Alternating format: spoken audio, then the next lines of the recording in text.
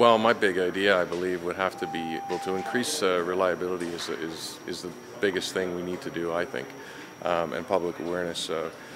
The reliability aspect to increase that with accessing parts quicker at the work location.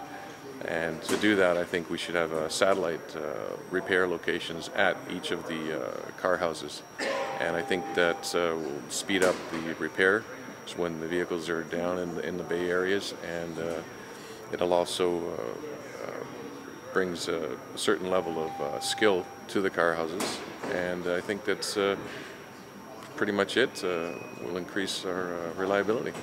My big idea for Toronto Public Transit would be to make it easier for us to move along by taking away left turns on streetcar routes for longer hours.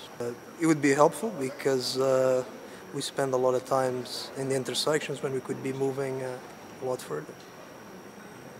My big idea for public transit in Toronto is, from my perspective, I think if the data or the service interruption to the service are communicated faster and more detailed, then it will ease the frustration for the TTC riders. It definitely will not make things run faster, but having more information available for the rider, I think will make him more understanding and patient.